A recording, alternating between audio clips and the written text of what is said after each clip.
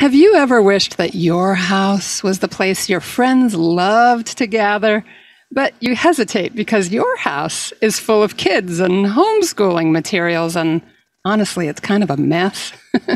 Today's topic is messy hospitality with the very relaxed, very hospitable Maureen Wittmann. Welcome to Homeschooling Saints, the podcast that helps you create the homeschool you love for the people you love.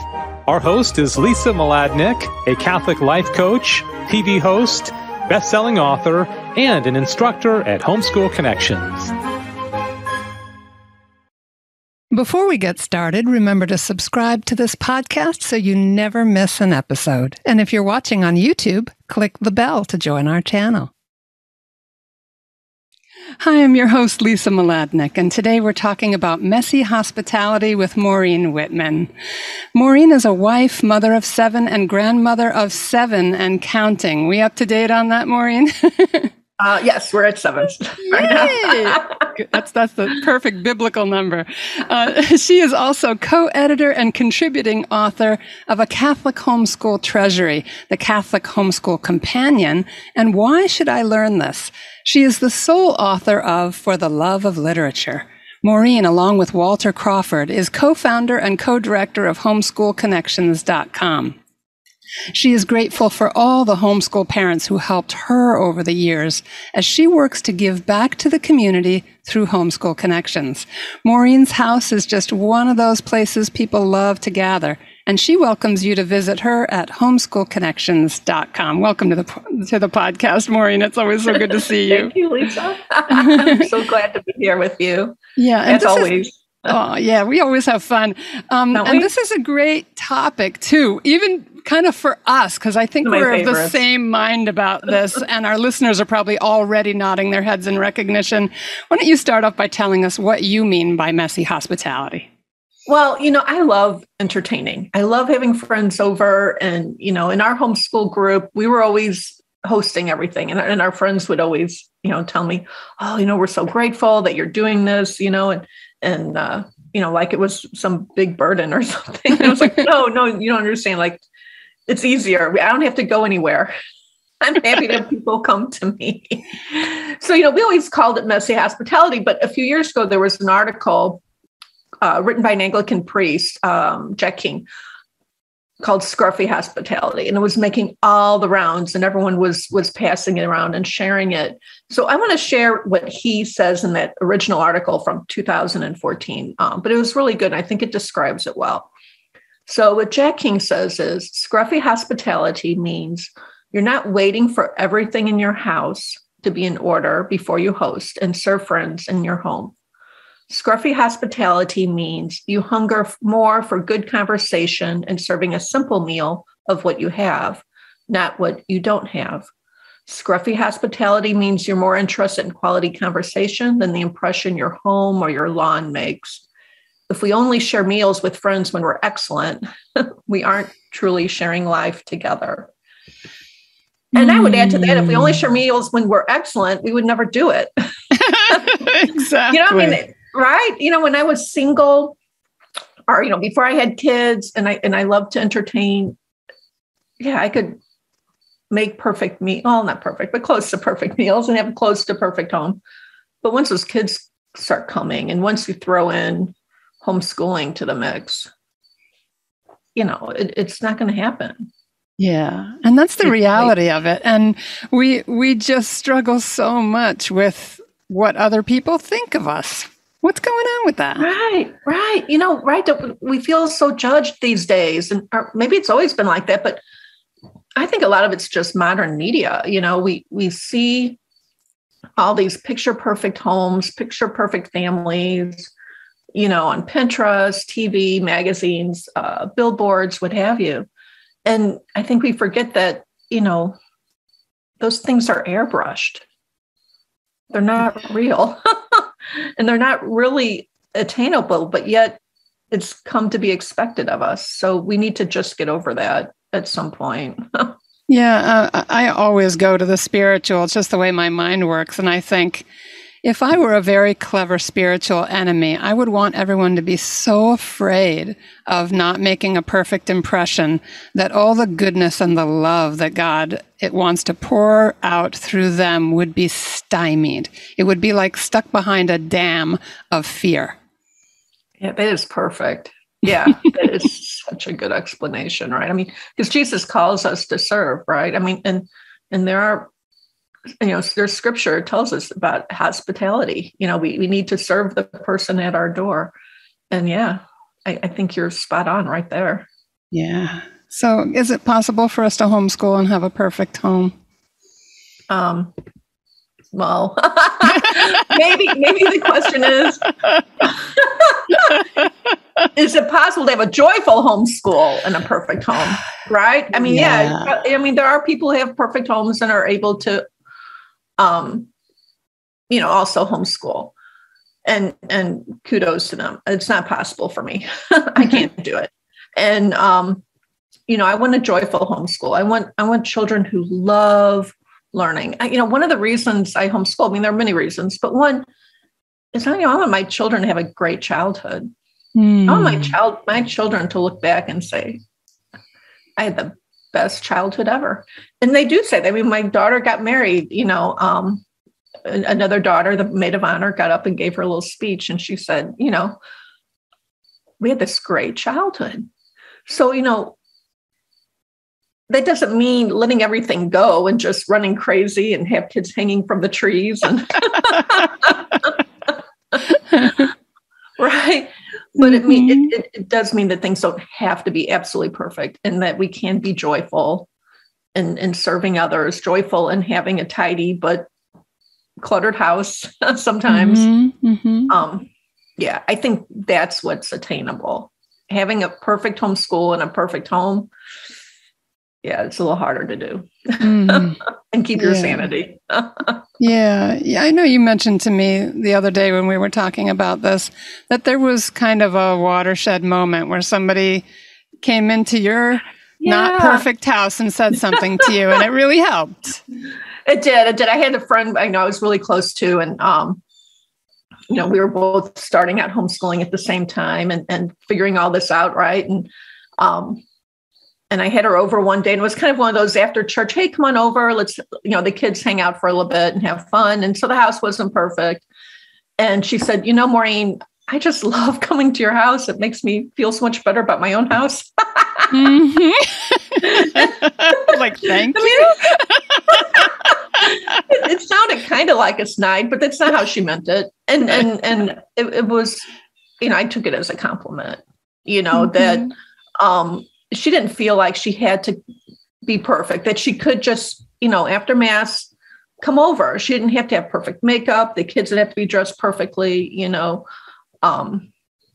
We could just enjoy each other's company and not have to worry about everything being in the right place or looking like a picture out of Better Homes and Garden, right? Right. And I think we're also living in this tension between wanting people to see the good of homeschooling, like the people beyond our homeschool friends, so that when they come to our homes, they don't think, oh gosh, this is a disaster. It's everything we're afraid it might be. Like, we really kind of are protective of what we're about. I mean, what is it like for you, like when you have priests or extended family visit your home? What's that been like? Yeah. So that's funny you say that. So I had one time, this years ago, oh my gosh, I had 7 little kids underfoot. My youngest was probably 1 and the oldest was 12, 13. And so a friend of mine's friend who was a priest stopped by the house. He had to get something from our neighbor, and the neighbor left it with me to give to the priest. And I totally forgot he was coming. And so we have this thing we call the 5-minute tidy. Before my husband comes home from work, we do the 5-minute tidy, right? And get the house looking nice for him. Well, Father came like right before the 5-minute tidy. The house was, I mean, and not dirty, but like toys everywhere. And, because when we homeschool, right, when you have little kids and you're homeschooling older kids, it's not possible, right? If I was trying to keep the house complete, immaculate all day as I'm homeschooling, I would just make myself crazy. I pretty much, my style was let the little kids have at it, play with toys, pull all the books off the bookshelves, whatever. And when we're done homeschooling, then we just, right, many hands make light work. The big kids, all of us, we work together and we get everything back on the bookshelves, toys back in the bucket, what have you. And, just for us, that's what worked. We're working at home at our homeschool, usually at the kitchen table, an area that's tidied so you can think and work. But, rest of the house, the kids are getting snacks from the kitchen. It might be a little trash. So Father comes, I open the door and I'm like, oh, I forgot. Come on in. And he comes in and I'm like, let me get the keys. And I'm thinking he's going to stay at the door. No, he follows me in and he's stepping over toys, trying to get through my living room. And I'm just appalled. I'm thinking, oh my goodness, this man must just think I'm insane, right? I can't keep house. I'm a mess. Well, the next day, my neighbor John comes to me and said, Father John, so they're both named John. Father John was really blown away by you. He came by and said, and he told me, oh my gosh, that Maureen has it so together.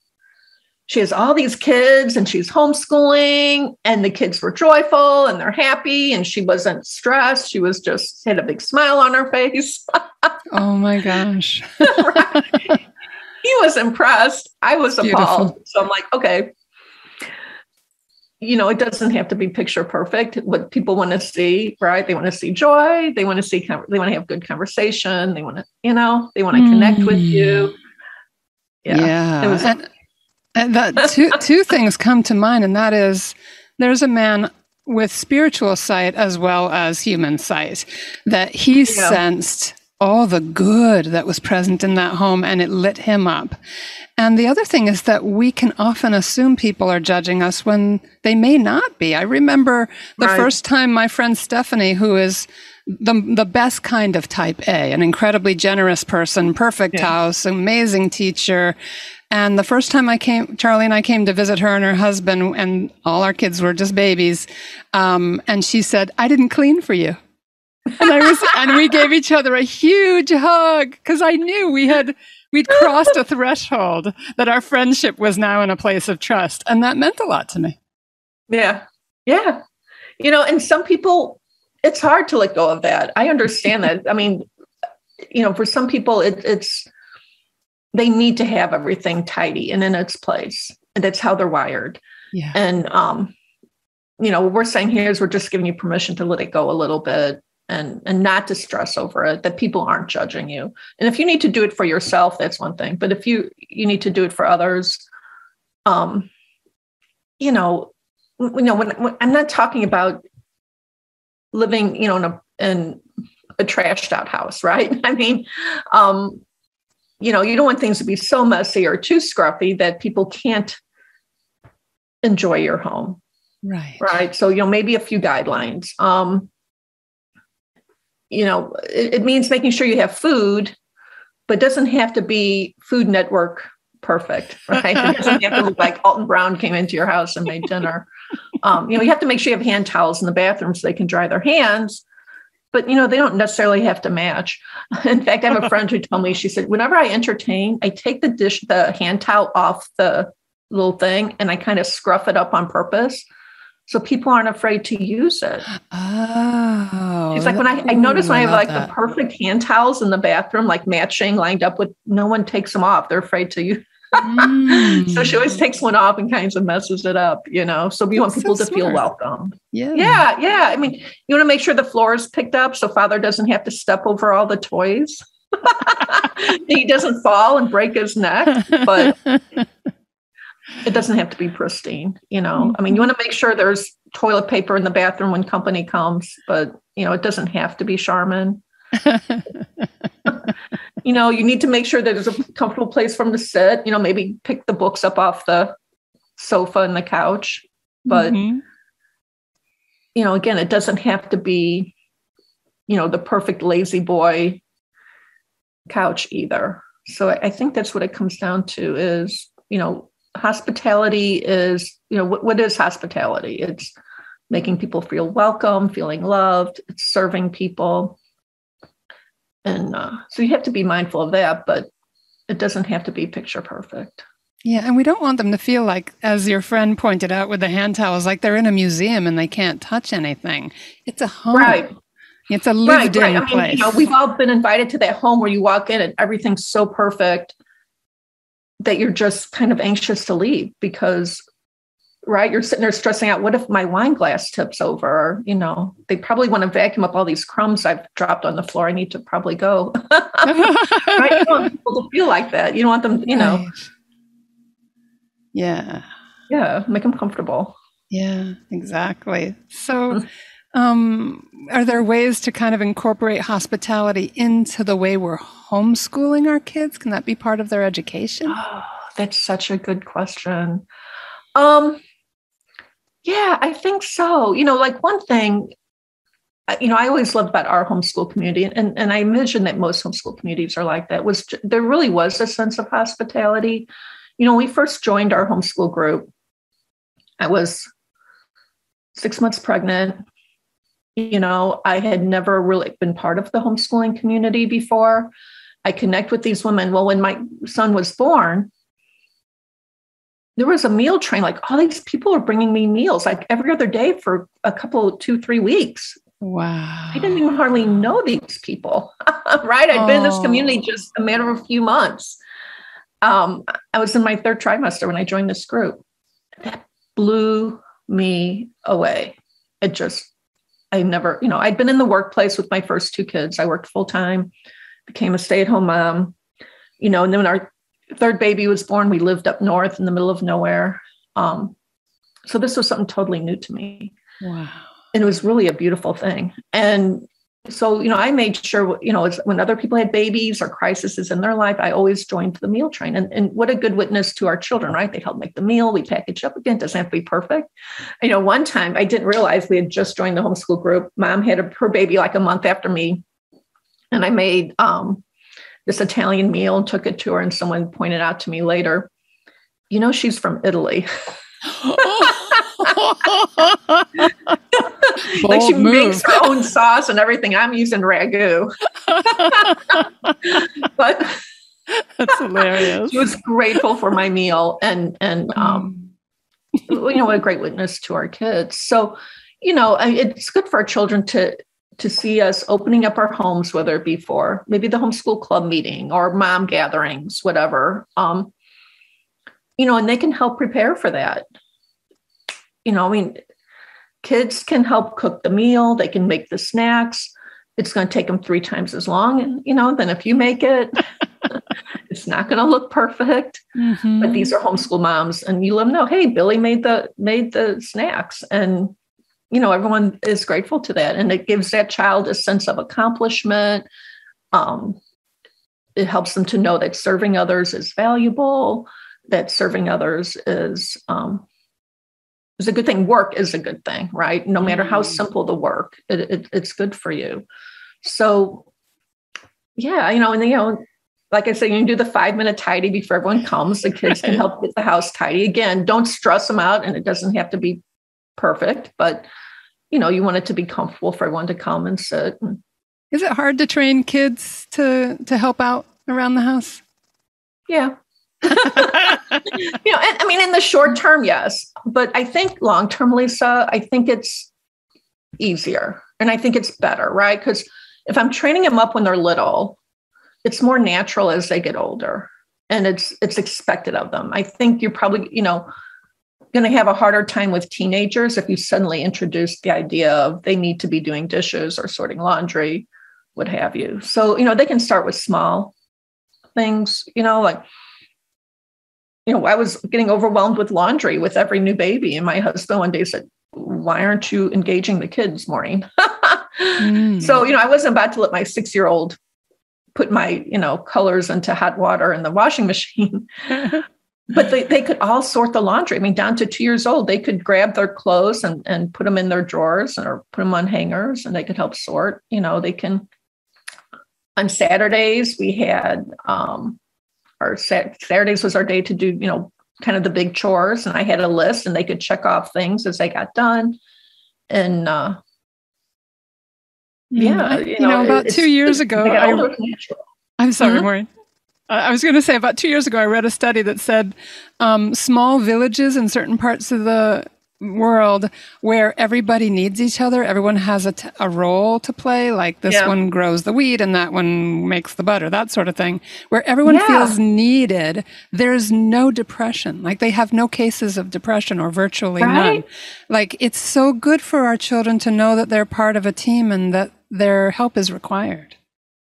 Right. I mean, you read these studies about depression, they say things like working in the garden helps depression. Well, why is that? I mean, part of it may be that you're getting sunshine, right? Vitamin D is important, something about your hands in the dirt, but I think it's also work and contributing and you have the fruits of your labor. Work is important and it does help. It does help our psyche and everything else within us. And I think they're probably going to do better in their schoolwork, right? I mean, if they see that work has fruit to it. Yeah. So are there any ways to kind of make the training fun? I know you guys have your 5-minute tidy, which to me is kind of fun. It's nice to have a deadline because then they know in 5 minutes it's over. 5-minute tidy, it's like a contest. Who can get the most done, right? Dad's coming because, we want the house to look, he'd come in, it could be a mess, it'd be fine. But, we want to do that for him, right? That's a gift.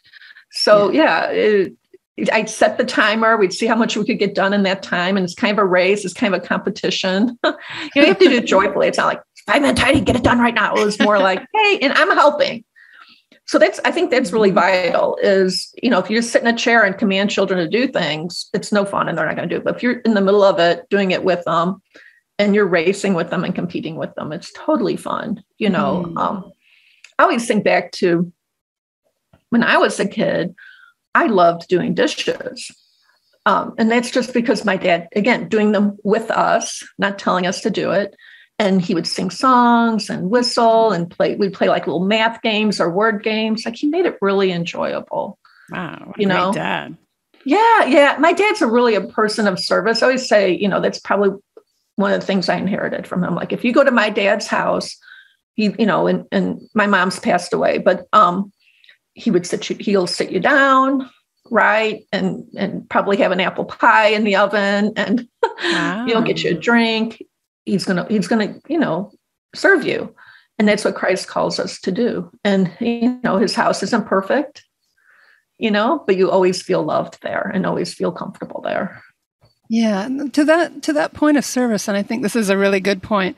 When my daughter was about but from the time she was a toddler and we could talk to each other at all, I taught her that if she was going to have a friend over, she could anticipate the person arriving and there was a toy she wasn't ready to share because it was just after her birthday or Christmas, she had to put it away because the guest came first and that it should be all about making sure that person, or if it was multiple people, that everybody was having a good time. It wasn't about what she wanted to do.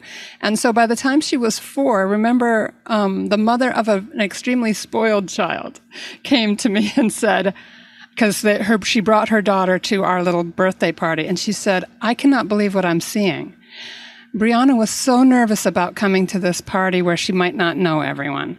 And Teresa walked right up to her when she walked into the room, introduced her to everyone, said, hey, this is Brianna, everyone, and immediately guided her into the game that they were playing. I couldn't believe that Teresa had taken it to that extent at that age. I wasn't there. I was dealing with the moms and the food, and so I didn't even see it happen. But she did, and I was so grateful to her for telling me, and she was blown away. Like from an early age, we can say, you're all about your guests when there's somebody here. It's right. And then they enjoy it. No, hey, if there's someone new, it's okay to say that out loud to your children. We're going to a gathering. If there's someone new, make sure they feel welcomed, introduce them to your friends and model that for them, right? Walk up to the new homeschool mom and say, hi, I'm Lisa, I'm Maureen. I'm so glad you're here. I'm glad to meet, let me introduce you to everybody. And that's a great point. That's part of hospitality too. We're talking about keeping a clean house, but what also about making people feel welcomed in that way. I love that. Yeah. So I have a point of curiosity. How about husbands? How can they help? How can they help? Well, in what way? So, help keeping the house tidy? Welcoming people. Yeah, they need to be open, right, to hospitality too. my husband's kind of an introvert, and he's married to me who loves to entertain. and he's never complained. He's always helpful. He'll usually go out and mow the lawn or something. If we have company coming, right? He likes to go and do outdoor things. But I think one thing that, we need to keep in mind is, what we talked about at the beginning, right? Is it possible to homeschool and have a perfect house? And dads need to kind of be on board with that. I saw a talk when I first started homeschooling at a kind of this big general homeschool conference. It wasn't a Catholic homeschool conference. It was Christian homeschool, well, non-Catholic Christian homeschool conference. But anyway, this dad gives this talk, and he's telling these women, you need to challenge yourself to keep your house clean and perfect. And, these people who tell you that it doesn't have to be perfect and that you can't homeschool and do that, they're just, it has to be done. You have to have high expectations. And I took that to heart, and I tried it, and it was exhausting. And I couldn't keep a perfectly clean house and homeschool effectively and joyfully. He doesn't know what that's like. He's not the one at home. How many times have we heard people say, what do you do all day? It's hard. I mean, look, I've been in the corporate world. I ran a $52 million payroll. I know stress in the workplace. I know what dads experience. And you know what? What we do at home is just as hard and just as more valuable. I'll say it's more valuable than what they're doing in the workplace. And that needs to be recognized. And I know they're slaying dragons all day for us so we can stay home with our children. And we need to appreciate that and recognize that. But they also have to recognize that we're slaying our own dragons. Right. And we need support too. So we need to support them, and they need to support us. It needs to be mutual. But they need to, when they're home, be helping with the kids and modeling, whether it's helping with housekeeping or welcoming people into our homes or helping with meal prep. And maybe it's even just something, as simple as taking the kids out so you have time alone. Or, my husband would take the kids to adoration every Saturday, and that was my planning time. When I went grocery shopping, it was usually with all 7 kids, Right. I mean, it would be nice just to have, a husband who can play with the kids' sports or have them work on the car. If the dad's doing chores, have the kids helping him do his chores. So you can do some things like grocery shopping. So, yeah, I think dads need to be on board. Maybe every dad isn't going to be on board. Maybe now we're going to buy this. But as much as possible, we do need to ask for their support and being able to have a hospitable home. We can't do it all ourselves. Yeah, exactly. And, our favorite hospitable home in our homeschool network, the one that we spent the most time in, they became like a second family to my only child, who came late in my life after years of infertility. And I come into homeschooling and everyone's got these big families. We're still dear friends with these folks, even though she's out of college now. Their house wasn't perfect. We always felt like we could be real there. Right. Well, it goes back to my friend at the very beginning. I think you can be real there. I think that's what it comes down to. And, I'm getting close to being an empty nester. My youngest is starting college today. He leaves for school today. My house is pretty clean and tidy these days. Yeah. A little easier. Yeah. But, this last Sunday or Friday, it was Friday, our pastor came for dinner.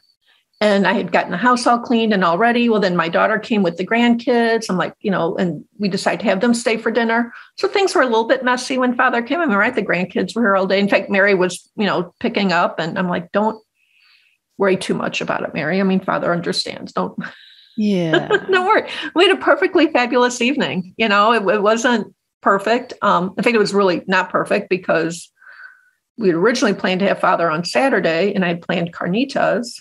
And then it got changed to Friday, and I didn't change the menu.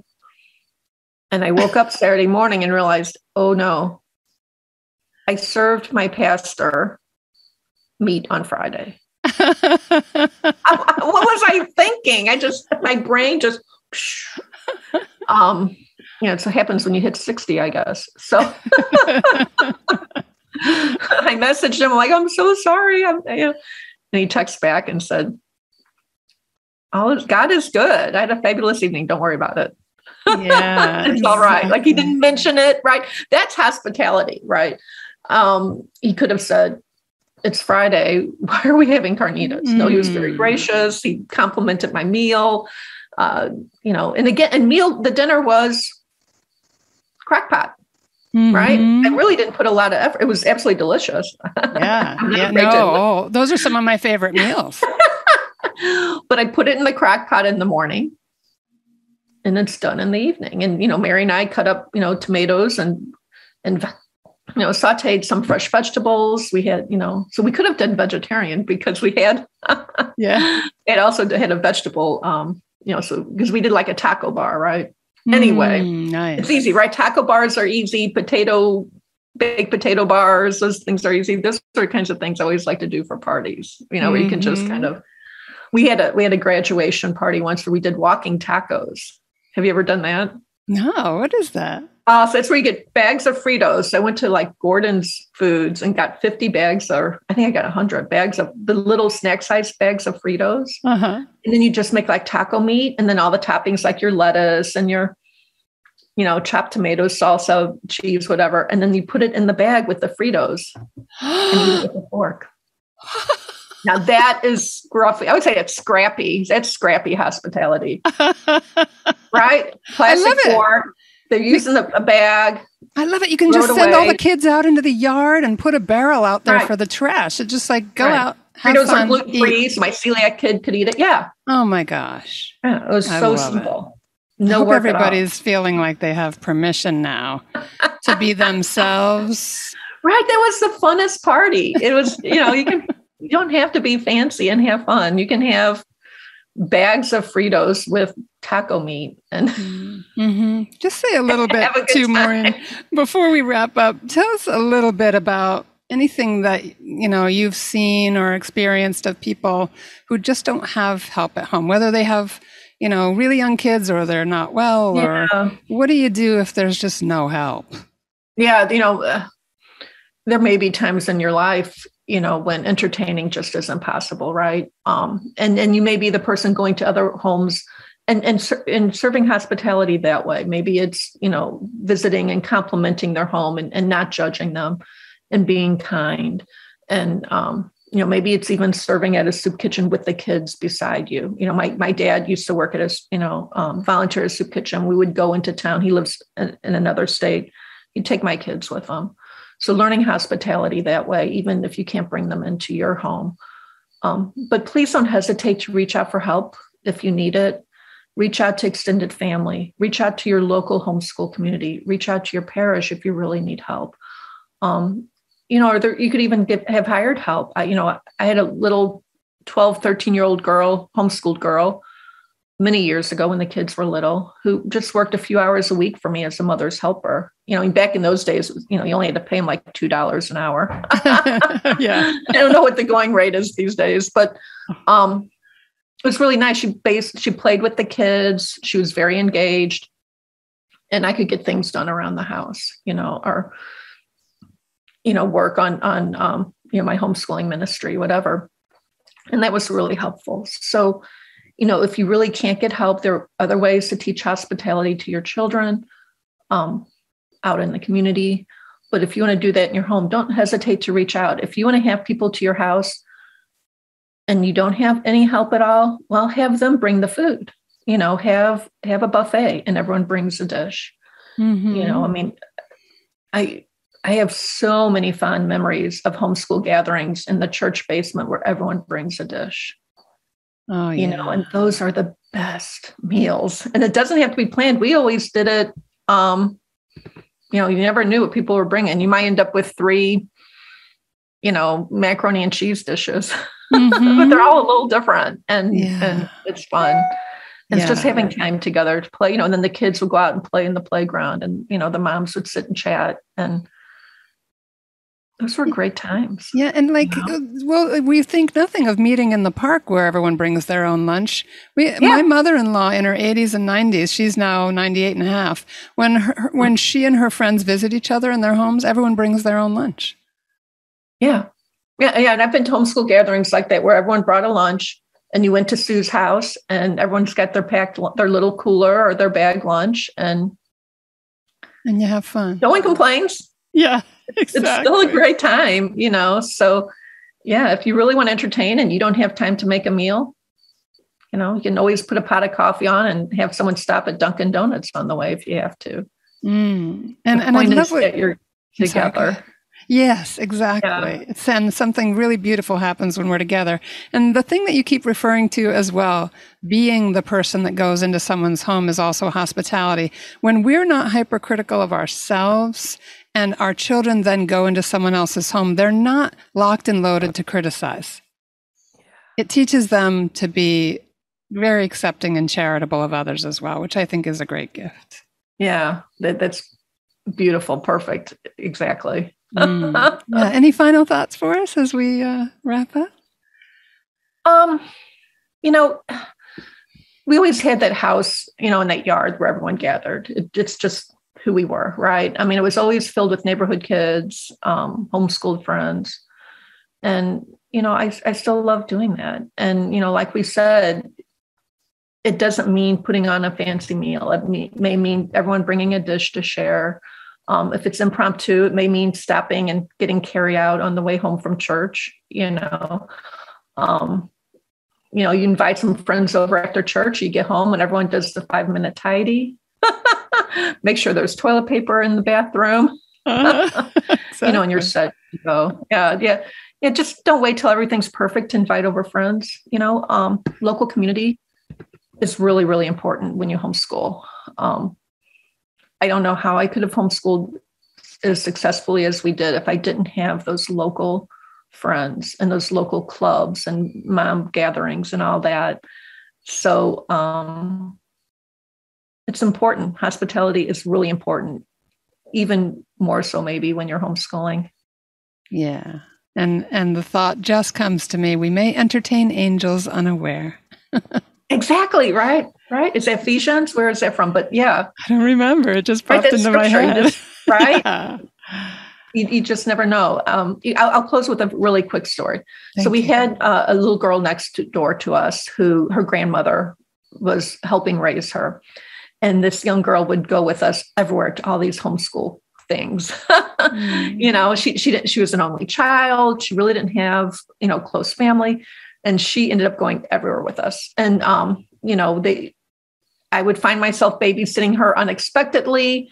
And I was kind of getting tired of it. I was at the point where I was like, I need to tell this mom that, she can't just leave her kid with me. And I was at a homeschool gathering with this child and my children.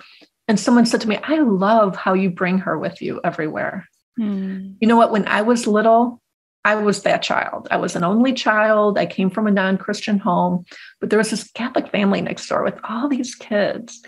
And they always made me feel so welcomed and invited me into their home and took me places with them. And I'm Catholic. I'm who I am today because of that family.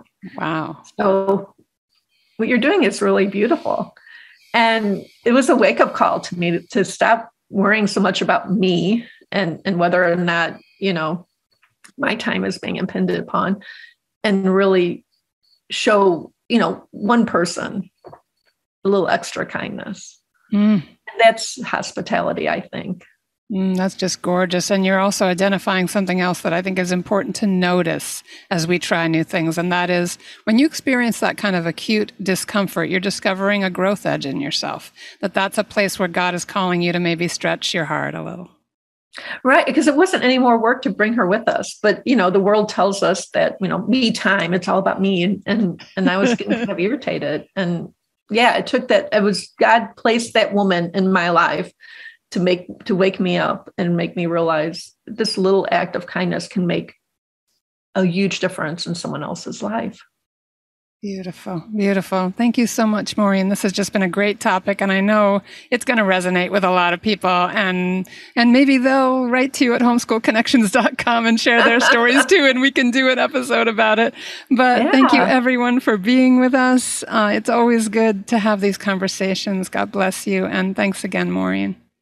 Thank you. Okay, bye-bye, everybody.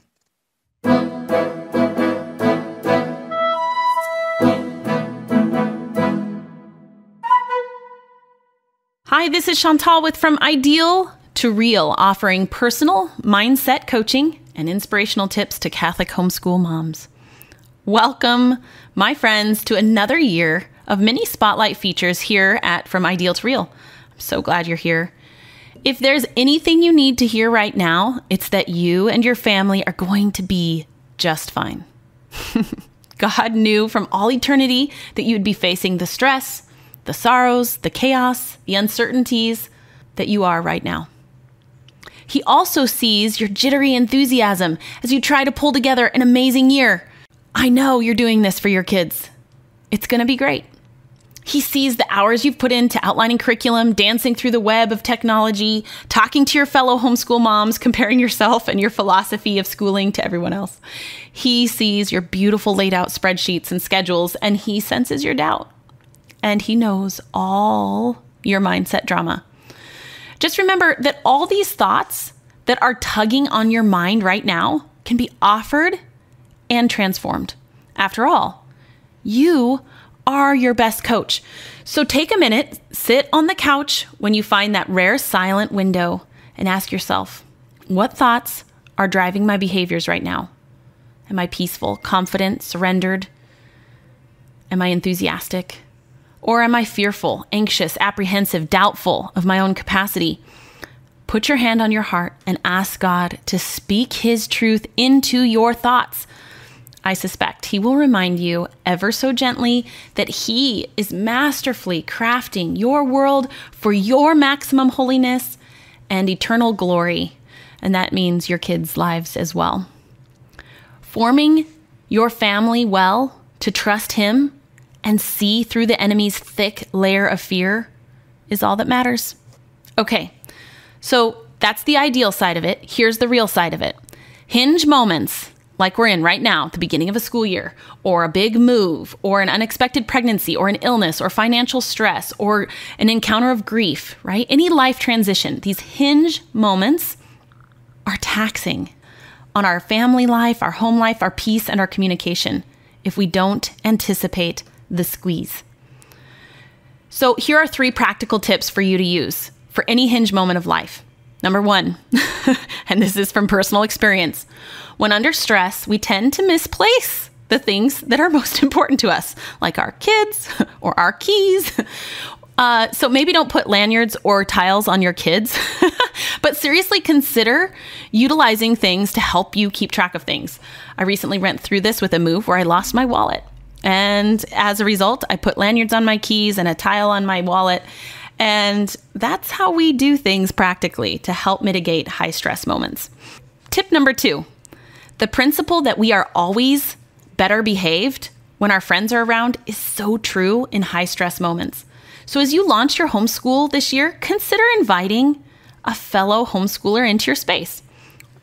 Your kids will be more responsive. Your creative juices will flow more easily, and tempers and pouting and squabbles, all that stuff, will be diminished. I promise. And then number 3, utilize simple tools like the Notes app or Google Calendar to keep everybody on the same page.